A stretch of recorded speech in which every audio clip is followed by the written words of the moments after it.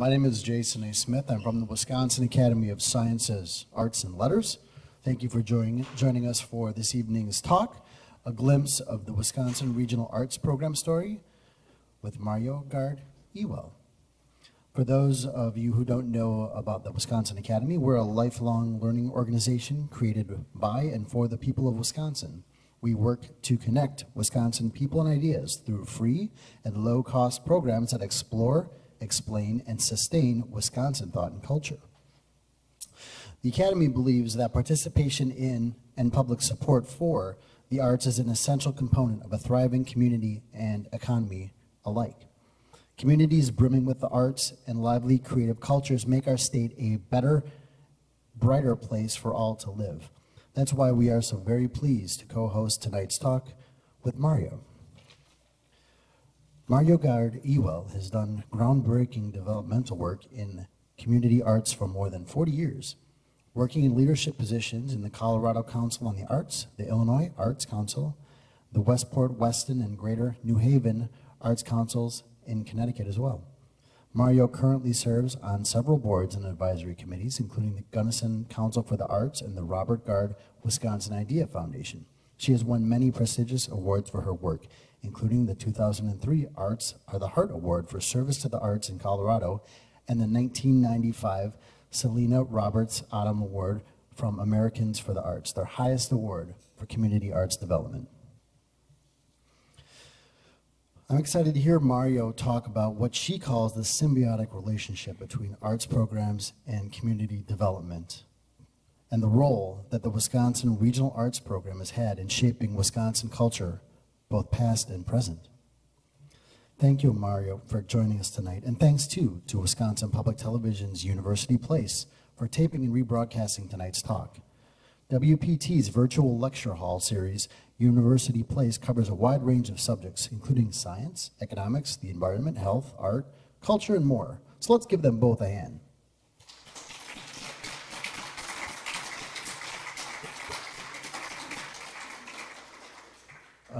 If you haven't picked up a copy of our magazine, there's a few in back there for people, please do. And so now, without any further ado, I'll turn over the podium to the current Wisconsin Regional Arts Program Director, Lisa Pfeiffer.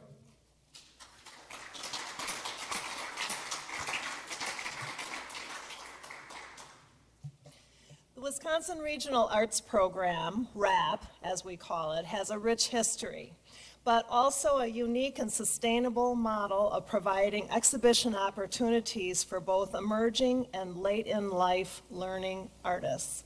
We reach to each corner of the state, connecting community to campus with lifelong learning. WRAP today is positioned to grow, which is a key goal of mine as the new director of this program. I'm trying to ensure a legacy for the next 75 years. We've come through 75 in the past. Since 1954, WRAP's ongoing nonprofit partner organization in this work is the Wisconsin Regional Arts Association, whose chapter mission is to support WRAP. WRAP closely works with WRAA, along with 24 arts community organizations, venues across the state, and local volunteers, exhibit workshop coordinators, all of us working together to continue to advance the Wisconsin idea through the visual arts.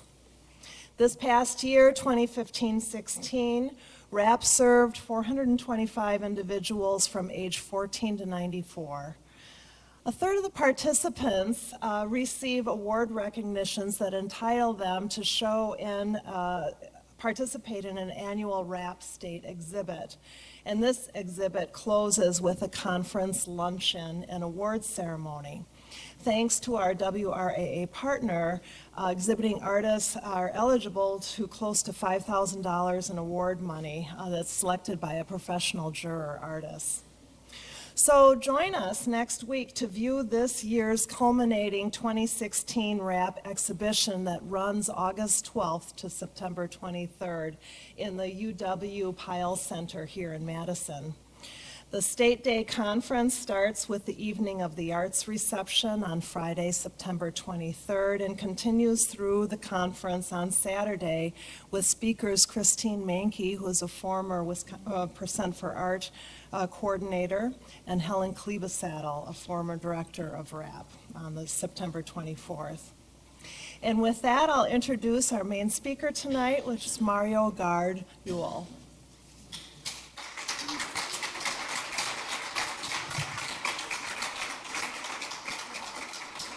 Hi, everybody. Thank you so much for coming. Thanks to the Wisconsin Academy of Sciences, Arts, and Letters for making this series possible, and thanks to Wisconsin Public Television for recording it and archiving it. It's an amazing story. I hope you'll agree by the end of this talk, and one that I'm glad is now going to be there for the people of Wisconsin to be able to find out about again and again, because so many people simply don't know the rich history of the arts and the Wisconsin idea and the University of Wisconsin. I'm so happy to be sharing this story with you, and in advance, let me thank my colleagues, Karen and Norman Geschko, Rebecca Herb, Ann Katz, Helen Klebesaddle, Lisa Pfeiffer, and George Sugros for assisting me. The Wisconsin Regional Art Program and the Wisconsin Regional Artists Association have an amazing history. So I'm from Colorado. Why on earth am I talking to you, and what do I know about this topic? Well, I do know something. My father, Robert E. Gard, was doing for the literary arts and drama what many of the practitioners that you'll hear about tonight were doing in the visual arts, and he founded a sister organization, the Wisconsin Regional Writers Association, which is still going strong today. And I've looked through his papers, talked with his colleagues at the university. I've talked to people about the role that the arts have played in building the state of Wisconsin, and so I think I'd better start at the beginning. It was about the turn of the last century. Robert La Follette, Fighting Bob, and President Charles Van Hise of the University of Wisconsin, who had been Fighting Bob's college friend at the university, got together and they hatched something that became later known as the Wisconsin idea. And I should say, when I say the University of Wisconsin, I fully realize it's now the University of Wisconsin-Madison, but at the time it was the University of Wisconsin, and so that's how I'll be using the term. La Follette was a populist. He believed deeply that the people, the ordinary folks of Wisconsin, should participate in and shape the democracy that is, was, and would be Wisconsin. And he also believed that in exchange for their participation, the state should serve their communities. La Follette and Van Hise hatched this vision, the Wisconsin idea. As I interpret it, it had two key parts. First, that the newest ideas in agriculture, engineering, economics, land use, science, water, or the arts should directly serve Wisconsin's communities. And second, that the University of Wisconsin would serve all the state's individuals. In 1901, Governor La Follette said this: "The state will not have fulfilled its duty to the university, nor the university fulfilled its mission to the people, until adequate means have been furnished to every young man and woman to acquire an education at home in every department of learning." Van Hise stated it even more strongly. The greatest waste in our nation is not economic, but rather the waste of human talent. Van Hise was a geologist, not especially known as an art supporter, but still he said this: "I would have no mute, inglorious Milton in this state. I would have everybody who has a talent have an opportunity to find his way so far as his talent will carry him. And that is only possible through university extension, supplementing the schools and colleges." So you see WHA radio flourishing designed to help deliver an education, the awareness of new ideas, useful ideas, big ideas to the people of the state in places large and small. You see University Extension working in parallel with cooperative extension in delivering classes in person, by correspondence, to rural places on just about every possible topic. In the arts, it was no different. You see, the Wisconsin Dramatic Society, founded in 1910 by Professor Thomas Dickinson of the English department, who encouraged plays written by Wisconsin people. Pulitzer Prize-winning playwright, not so easy to say, Zona Gale, emerged from this movement. Extension's Community Theater Department's Ethel Rockwell directed a pageant in Sauk City in 1914, attended by over 4,000 people. Most everybody who lived in Sauk City or Prairie du Sac, I suspect, was in the cast as participants. The pageant was described by the reporter from Harper's Magazine, who came out from New York to see it, as richly significant as the rifle shot at Concord or the signing of the Declaration of Independence. The script for this 1914 pageant, called A Social Center Pageant, said on the cover that the pageant, quote, signalized the perception that government is no longer merely the selection of agents for repression, but is the all-inclusive and living fellowship of citizens in a creative process of self-education. 1914. That's the Wisconsin idea coming to life through drama. Production of locally written plays was aided by the university's Lyceum Bureau. The Bureau of Dramatic Activities loaned scripts and offered help in playwriting, acting, producing plays. The speech department worked with the Extension Service to provide judges for rural plays, and theater produced for county fairs was common throughout Wisconsin as early as the 1920s. I believe Vernon County was the first to introduce drama at the county fair. You see the formation of the Bureau of Community Music, later the Bureau of Community Music and Drama, in 1913. Its director, Professor Edgar Pop Gordon, crisscrossed Wisconsin by train in the 19-teens and 20s to help form singing societies. The purpose was good music, yes, but Professor Gordon said this. I see in community music and drama a means of combating juvenile delinquency and family degeneration. How contemporary is that? In communities where there was religious conflict, such as De Pere at the time, he thought music could be useful to help a community move towards resolving conflict and create a setting for conversation. He helped form an ecumenical choral group that sang in a Presbyterian church under the direction of a Catholic priest. Much later, I might note, in 1957 in Madison, Robert Gard's Wisconsin Idea Theater and the Women's Club of Madison pulled 500 people of all the 24 faith groups in Madison at the time together to create a pageant, Man and His God, explicitly designed, quote, to help draw the people of a fragmented community together as they shared the idea of their creator. And remember, this was all tied to La Follette's idea of a democracy. In 1912, playwright Percy McKay said this. The Wisconsin idea involves the full scope of popular self-government, and popular self-government without indigenous art forms is incapable of civilized expression. The College of Agriculture was in a particularly fine position to serve rural Wisconsin, of course. Chris Christensen was dean of the college in the 1930s, and he believed that the Danish folk school movement, blending cultural learning for farmers with agricultural learning, dovetailed nicely with the Wisconsin idea.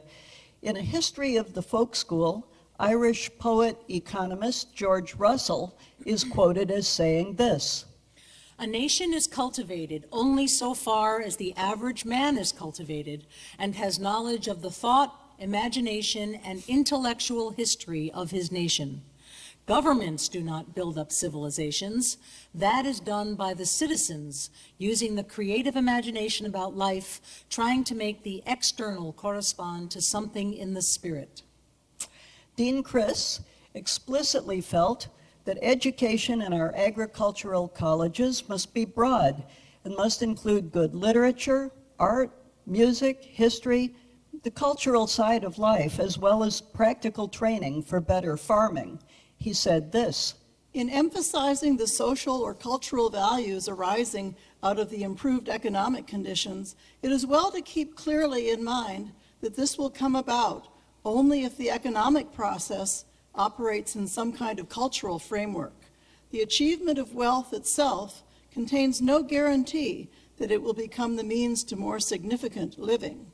As a matter of fact, wealth in careless hands may be a two-edged sword, wielding destruction to its owner and to society. He hired John Barton into the Department of Rural Sociology, and he and Barton invented the notion to have a visual artist on the staff of the College of Agriculture. The artist would help enhance the broad economy of the state of Wisconsin, as well as help people understand their own culture. Barton said this: it was a country tavern in Portage County which first gave public recognition to a young Polish painter for a series of native landscape murals, and the tavern keeper said it was good business. If it is good business for the tavern, it could also be good business for the local library, school, or community house. If the work is competent, it would seem more appropriate to recognize native talent than to hang a conventional print of three horses' heads, a blind muse playing a harp, or some other worn-out picture from a bygone age. But consistent with the beginnings of the Wisconsin idea, the artist-in-residence idea was linked with democracy. John Barton again. The rural art movement cannot properly be understood apart from the democratic movement. It was inevitable that the democratic revolution, still in process through universal education and today adult education, should call into being, among others, a rural people's art. This would be a revolutionary idea today, and this was 1936. The country's first artist-in-residence, not in an art department, but an agricultural college, linked to the idea of democracy, not only to art theory and history. Where to get this extraordinary individual who would be an excellent artist, who would understand the rural scene, and who would inspire ordinary people to paint the world as they personally saw it. Christensen knew Grant Wood, and he went to Iowa to visit Wood to float the idea. Wood liked it and suggested that John Stuart Curry of Kansas, who was at the time working in Connecticut, would be just the person, given his rural background and populist ideals. The dean hopped the train to Connecticut to broach the idea to Curry. Curry would have no teaching responsibilities. Just as researchers work in their lab to advance knowledge, so would Curry work in his studio to advance creativity. Curry's studio is still, I think, standing today for a little while longer anyway. I'm afraid it's been scheduled for demolition. If you know the agricultural college area, it's the little white house that stands next to Babcock Hall. That was Curry's studio. Well, Curry jumped at the chance. He assisted the university in new ways, such as sketching the football team during scrimmages. He was quite a Badgers fan. And he assisted the people of Wisconsin in finding their talents. The university president at the time, Glenn Frank, explicitly believed this, and he said this: there is poetry as well as production on the farm. Art can help us to preserve the poetry of farming while we are battling with the economics of farming. In announcing Curry's appointment in 1936, President Frank said, In launching this new educational venture, we are undertaking to give emphasis to regional art as a force for rural as well as urban culture in the Middle West. Curry started traveling, and everywhere he went, he discovered farmers or their family members who wanted to make art. He looked around him and he saw art in the hills, the farms, the farmers, the animals, the air, the earth of Wisconsin, and he believed that everyone has the ability to paint what is most alive to him or her, that it was just a matter of enabling them to do so. He emphasized personal vision over technique. As a result, paintings by farmers who worked with Curry are dramatically, breathtakingly vibrant. Curry said this: "The feeling inherent in the life of the world cannot be ignored or trifled with for the sake of theory." This doesn't mean that he blew off art theory and history and the deep learning of technique, but the purpose of these was to go beyond. It was the means to achieve the end that was an understanding of life, to paint the thing most alive to the artist. Curry said this: "I do not despise the classic and accepted forms of our civilization, but it is time that people realized they have a more magnificent life to use and view in our creative efforts. If you feel the significance of the life, the design builds itself." He envisioned a statewide exhibit of art by farmers and family members, and the first exhibit was held in 1940 at the Memorial Union on the university campus, with 30 artists from 17 counties participating. Next year, it included a junior show with 28 youth in the first year. By 1946, there were 101 artists exhibiting. Curry offered a critique of each of the pieces. Local clubs began to form. The Rural Rembrandts of Wautoma was the first such group. And the local shows led to regional shows, which connected with the state show that Lisa was talking about at the very beginning. The Independent Wisconsin Regional Artists Association was ultimately formed, working closely with and complementing the university's art program. After Curry's death, Barton continued supporting rural artists, and for the Wisconsin Centennial in 1948, the Department of Rural Sociology produced a book, Rural Artists of Wisconsin. Aaron Borod was Curry's successor as artist in residence, and by 1963, Wisconsin boasted 12 regional art shows, and its sister group, the Writers Association, had 1,800 members from each county in Wisconsin. Meanwhile, James Schwalbach, whose title was initially Extension Specialist in Rural Art, had come into the picture. He traveled the state constantly, working closely with local artists and their exhibits, and many in this room, I suspect, will remember his voice broadcasting Let's Draw into the schoolrooms of Wisconsin over the airways of WHA radio. He did this from 1936 to 1970. Here's a snippet from just published Wisconsin on the Air by Jack Mitchell. Perhaps the most surprising use, says Mr. Mitchell, was the Let's Draw series on radio, which taught visual art without visuals. James Schwalbach, a teacher at Milwaukee's Washington High School, tapped into students' imaginations to inspire them to create their own art rather than copying what the teacher showed them. In the spring of 1939, for example, he led a unit on capturing feelings in pictures. The feeling of coldness, for example, and the feeling of love, the feeling of gaiety, the feeling of night and darkness. Abstract concepts more challenging to convey in pictures than a house or a tree, unquote.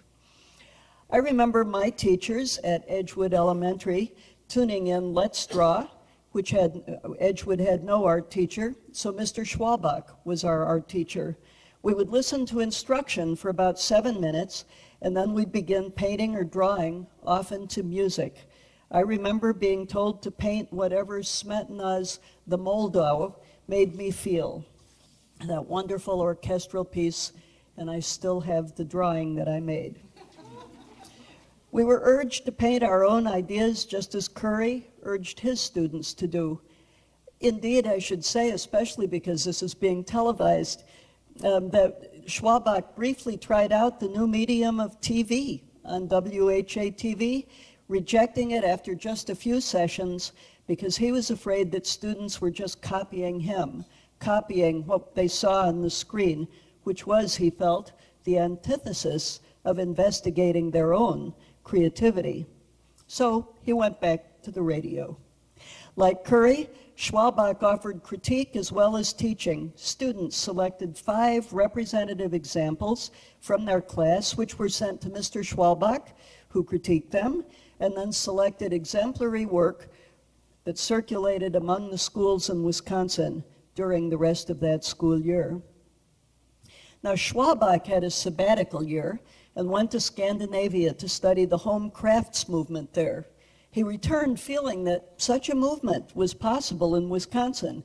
His colleague Tom Eckner from Milwaukee recalls the formation of the Wisconsin Association of Crafts. They worked with the county extension agents on a bold program for improving the economic well-being of rural people as well as the beauty of people's homes. They'd ask the extension agent to identify somebody who was unemployed or underemployed, people in their county who might be able to design things, whether they be placemats or curtains, puzzles, salt and pepper shakers. Schwabach was in contact with firms that manufactured these things and marketplaces nationwide to sell them, so for a time, Wisconsin Extension was helping rural craftspeople to make a living. Schwabach became chair of the UW Center System Art Department, and he was a big thinker, like those who had gone before him. He believed that it was essential to eliminate the archaic distinction between the so-called fine and amateur arts, to resolve the, quote, unnecessary breach between the amateur and the professional, and to recognize multiple standards. This would not be trifling with concepts of excellence, but would be building a whole new kind of artist with a new role in society. He said this: "The community needs the artist, but an artist who accepts some responsibility towards the community, an artist who can hold forth a vision of the future that is built on the past." In 1973, I worked for a year as secretary to Emmett Serig, who was chair of the Extension Arts Department at the time. The number of artists in all disciplines on several campuses in this merged department had grown to 28 by then. Helen O'Brien of Spring Green, nearly blind, crisscrossed Wisconsin by Greyhound bus, working with youth drama programs across the state, many of them within 4-H. Ed Hugdahl created a program to help rural organists improve their music and performance. Marvin Rabin created a program to ensure that Norwegian fiddling was kept alive and flourishing, and his name, as well as that of Dick Wolf, was synonymous with the Wisconsin Youth Symphony and the many band clinics done year after year after year in Wisconsin for high school kids. Robert Gard's Wisconsin Idea Theater helped people statewide create and produce their own drama, and as I mentioned, he created WRWA, which encouraged thousands of writers. Karen Cowan of UW Green Bay urged people to dance and create their own choreography. Harv Thompson helped raise standards in high school drama statewide and later ran the School of the Arts at Rhinelander. David Peterson directed touring troupes that brought Wisconsin history to life at county fairs or in state parks with his original musicals. I will say one of my odder jobs as my father's daughter was driving Miss Alice in Dairyland to countless county fairs that particular year to watch performances of Hodag. Miss Alice didn't drive. I had just gotten my driver's license, so as 2 high school girls, we went to all the shows at the county fairs. Being Bob Gard's daughter was often fraught with stories. In the visual arts, you had Ken Kummerlein, Joe Bradley in Madison, Jim Schneller and Tom Eckner in Milwaukee, and so many more. In 1969, Schwabach wrote something that probably all these artists would agree with, that arts extension was difficult to define, but he said, "We stand somewhere between reality, needs, and the challenging tempo of our time and the academic towers of a major university." And so it was through many years. The university was working with people, offering instruction, inspiration, opportunity for critique and exhibition or performance, and the uncovering of a personal talent and vision. Only in Wisconsin has such a program grown. No other state has had the commitment of its state university to its artists and its people for the century and more that Wisconsin has had. Gard quoted a woman in 1955. She was a writer, but what she has to say applies to the visual arts too, and really embodies the spirit of the Wisconsin idea in the arts. She said this: "If the people of Wisconsin knew that someone would encourage them to express themselves in any way they chose, if they knew that someone would back them and help them when they wanted help, there would be such a rising of creative expression as is yet unheard of in Wisconsin, for the whole expression would be of and about ourselves." So as we express ourselves, as we think about what life is all about, as we participate creatively in Wisconsin's democracy, Governor La Follette and President Van Hise will be cheering. I'd like to close with words of my dad, Robert E. Gard, who in 1969 ended the Arts in the Small Community book with these words, a prose poem that was later set to music by Lemoyne McLaughlin of Amory, Wisconsin. I think fighting Bob La Follette, Presidents Van Hise and Frank, Ethel Rockwell, John Stewart Curry, Aaron Borah, Jim Schwabach, and so many, many more through the decades would approve. If you try, what may you expect? First, a community welded through art to a new consciousness of self. A new being, perhaps a new appearance. A people proud of achievements which lift them through the creative, above the ordinary. A new opportunity for children to find exciting experiences in art and to carry this excitement on throughout their lives. A mixing of peoples and backgrounds through art, and a new view of hope for mankind, and an elevation of man, not degradation. New values for community and individual life, and a sense that here, in this place, we are contributing to the maturity of a great nation. If you try, you can indeed alter the face and the heart of America. If you try, what can you expect? First a community, welded through art, a new being, a people proud of achievement, a new opportunity for children, a mixing of peoples, a new view of hope for mankind, new values for community life. If you try, you can indeed alter the face and heart. You can alter the face and heart of America. You can indeed alter the face and the heart of America. Thank you.